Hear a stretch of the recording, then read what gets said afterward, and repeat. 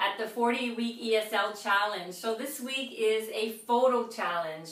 I have to say I have tried this with my children, but also with a group of students. And it was one of those rare occasions when my kids and some of the students came up to me and said, "Miss," or "Mommy, this was really one of the coolest things we've done in class." So of course Tanya and I wanted to share it with you. So basically here's how it goes. So to start up, you have to make up a list of 30 things that you want your students to take a picture. So for example, day 1 could be something red. Day 2 could be my best friend.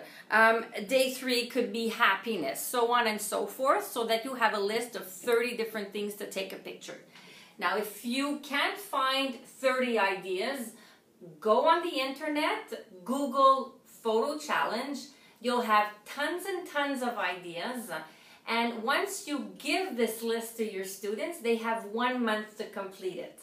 So once they're done, they just took their 30 pictures. They have to choose 5 of their favorite pictures and write 5 descriptions that go with those 5 pictures and hand it in to you, the teacher.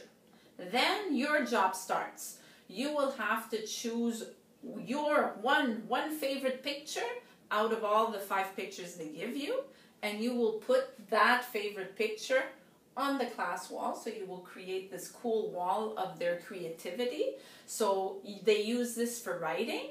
For a more basic level, they can just write captions also, or a longer text.